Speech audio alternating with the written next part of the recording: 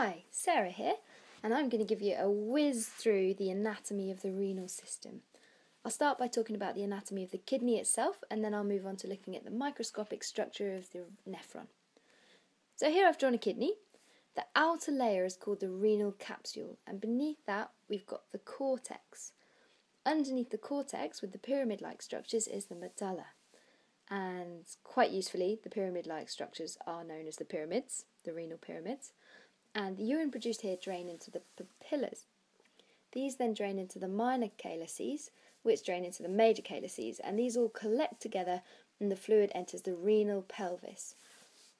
The fluid is generated by the nephron, and by fluid I mean urine, and what the nephron does is filters the blood to create urine, which ultimately drains through the pelvis into the ureter. And if we have a little look at the urological system from a more zoomed out perspective, we can see that the urine drains into the bladder and then exits via the urethra.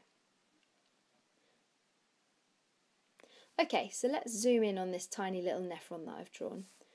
There are absolutely loads of these in each kidney, and I'm just going to draw one of them because otherwise it would be a big job. So this part that I'm about to shade in red is the blood vessels. What we have entering is called the afferent arteriole, and that brings blood to the Bowman's capsule, which is the cup-like structure. And then the blood passes into the capillaries at quite high pressure, and the blood that doesn't pass through leaves via the efferent arteriole. So the pressure causes some of the fluid to leak out through this sieve-like structure, and the fluid is then known as filtrate. So as I mentioned, the cup-like structure that the filtrate passes into is known as the Bowman's capsule. And this filtrate then enters the next part of the nephron, known as the proximal convoluted tubule. I'll talk in another video about all the physiological mechanisms that occur here, but for now I'm just going to whiz through the anatomy. So as the filtrate passes down, it enters something called the descending limb of loop of Henle. This big U shape collectively is called the loop of Henle, and it's got the descending limb and the ascending limb.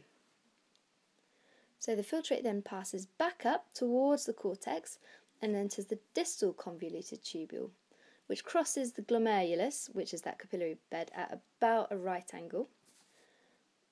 And then the filtrate carries on towards this final tube known as the collecting duct.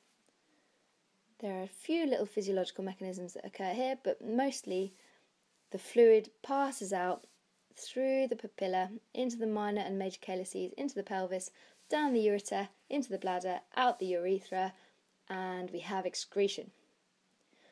And that's what happens on a whole. That's the renal anatomy in an absolute nutshell. Very speedy. I hope it was useful. Please watch the physiology video, which will be my next one.